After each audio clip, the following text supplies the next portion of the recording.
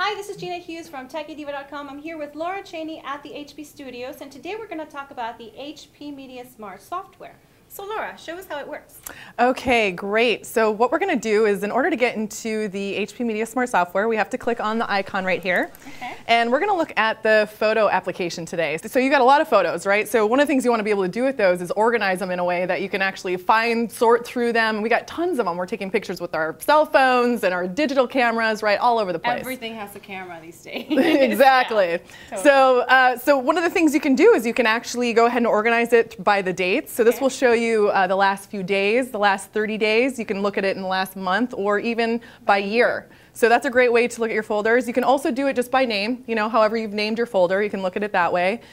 Ratings, there is a way that you can go in here and rate your pictures, your favorite ones 5 stars, your worst ones 1 star. You can look at them that way.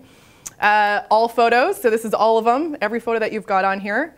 Slideshows, this is the slideshows that you've created, and we're going to go through that in a minute and show you how to do that.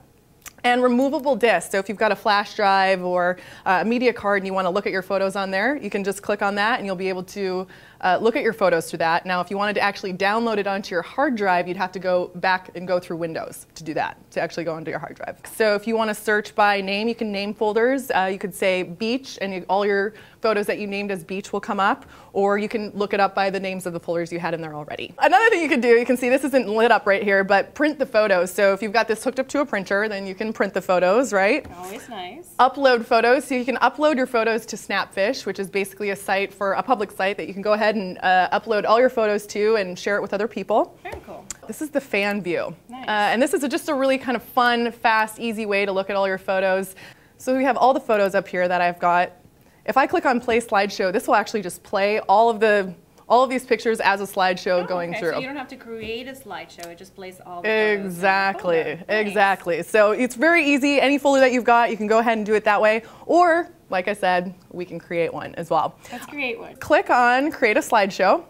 And it's very easy. You can either drag your pictures over, or you can see these little green buttons here. All you do is you click on the little green button and it will show up over here. How easy is that? That's nice, because it's right there. It's exactly. big, you can't miss it. With these tabs here, you can change the order of them. So if you want to just drag it down, it'll switch the order. Or if you picked a picture that you didn't really like and you want to get rid of it, you can just drag it into the trash here, which won't actually delete your picture. It just takes it out of the slideshow. Slideshow, nice. Right? Okay. So one of the things you have to do in order to be able to play the slideshow is you actually have to save it and put a name on it. So we've put in our name, so that's important. Okay. You save it.